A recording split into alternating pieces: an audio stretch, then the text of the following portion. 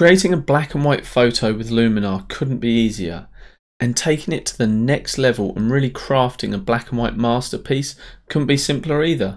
So in this video, let's take a look at the tools available to us to realise our black and white creative vision.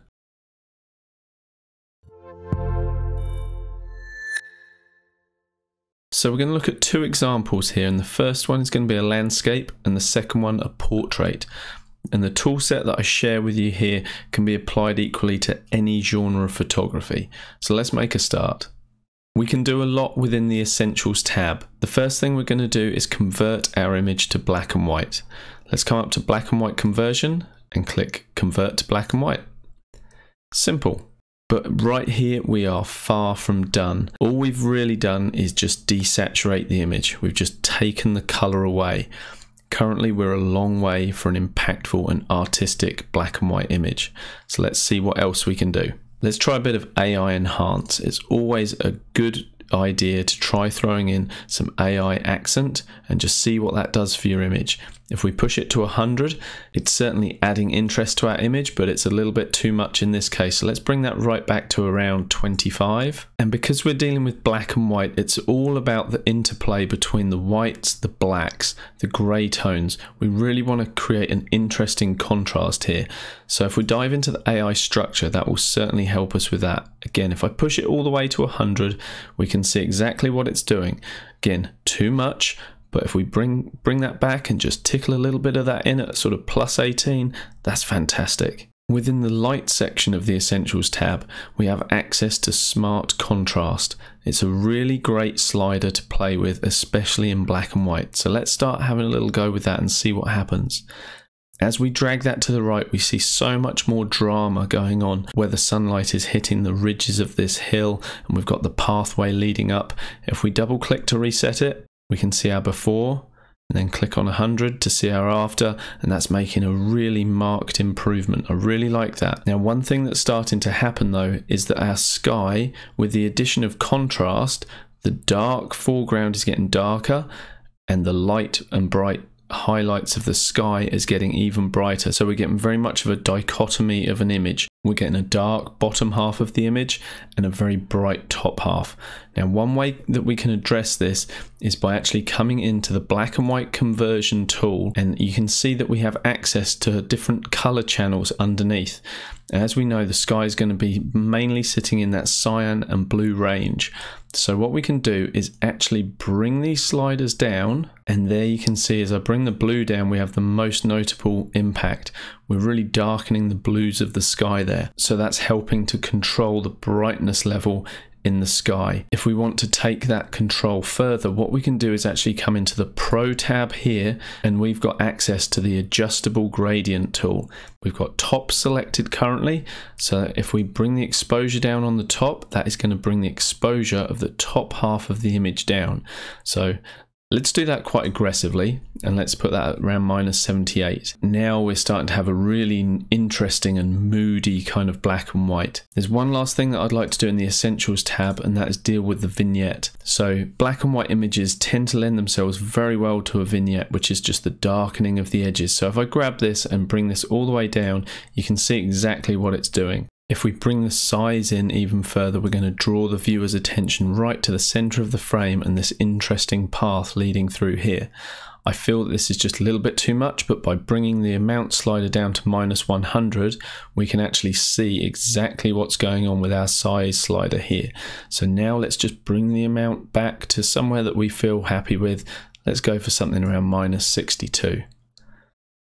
Now we've made all of these changes, I'm feeling like I'm really liking this image, but as we've darkened the sky, I feel like our white point is not quite as bright and white as I might like. So the last thing I'm going to look at is the curve tool, and this is really, really powerful.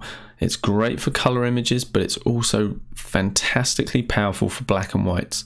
So to access it, come to the light tab here. And if you don't see your curve, press the advanced settings, and that's going to open up the curve tool here. The bottom left hand side of the curve, that talks to the shadows in the image. The top right talks to the highlights, and the central area of the curve talks to the midtones. And by putting little markers onto the tone curve itself. We can brighten up the image, we can darken the image, or what we can do is a bit of a combination by playing with the shadows. So I might leave the shadows where they are, but just brighten up these highlights just a little bit, and that's going to brighten the highlights through the whole image. There, I really like that. And I am going to say that is our landscape edit done. So let's look at our before and after. Here's our before, and here's our after, and I think you'll agree that's a really nice strong black and white conversion, before and after. And if we compare that to our original conversion where we literally just clicked convert to black and white, that is this image here, and you can see that it really lacks the impact of what we've just created here.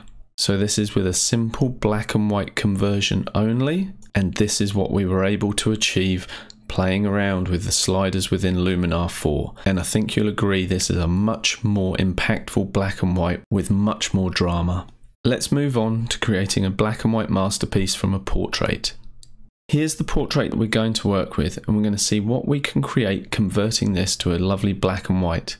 So first of all, let's come over to our black and white conversion and click convert to black and white. As with our landscape image, all it's done is just desaturate the photo. It's just ripped the color right out. So we want to really kind of do a little bit more with this image. So using the color channels listed below, we're going to move the sliders and just see if we can improve the black and white image right from the start. If I move the red, we're talking into the skin tones. It's not helping a whole heap, but we'll just push those up slightly. If we grab the yellows and move those, that's just helping to add to that little shimmer of light on the left hand side of the model's face. Now let's look at the greens. Now depending what we want to do, moving the green slider may help us. If we want to darken down the sort of sides of the image, we can move the green slider to the left, or if we want to brighten the edge of the image, we can move it to the right. And in this case, I think what we're going to do is actually try and brighten the edge of the image to draw our attention towards our model. The other channels aren't really going to do too much, but the blue may just help with the eyes. If I slide this from the right to the left, you can see that her eyes are definitely changing. We've got a very dark, lifeless kind of look if we go to the left, but if we go to the right, we've got a very piercing look to her eyes. And I think what we'll do is just ease in a little bit of that and stick around the sort of 46 mark. Now we've converted our image to black and white, let's have a play around with some of Luminar's tools and sliders to see what effect we can produce. Let's jump into the light panel and get hold of the smart contrast and play with that. I really like playing with the smart contrast slider within the black and white. I really think it helps to add drama to your image. If your highlights are getting blown out, you have the option to just bring those back slightly, and by taking that to the left, it's just controlling the highlight on the hair ever so slightly. If you want a little bit more interest in the shadows, you can boost those up. Being able to control where the white point and the black point fall in your image is really important for a black and white conversion. Now I've made these adjustments, I'm going to play with the curve and see if I can improve the image. By grabbing this middle point and moving it up, we're starting to create a more dreamy kind of feel. It's brightening the image and I really like that. Let's bring that to about there and say we're good with that. Now, unlike the landscape where we darkened the edges with the vignette, I'm actually going to use the vignette tool in the opposite direction this time. So let's open that up and we're going to brighten the edges. So as you saw last time, if I take the amount to the left, it darkens down those edges. But on this occasion, because we were shooting through leaves that were reflecting the sunlight, it was creating almost the opposite of a vignette. It was brightening these edges. So let's do that. Let's actually bring this amount slider up, and we can see that we're introducing white around the edges of the image, which is helping to draw our attention to our model. Here we can use the size slider again.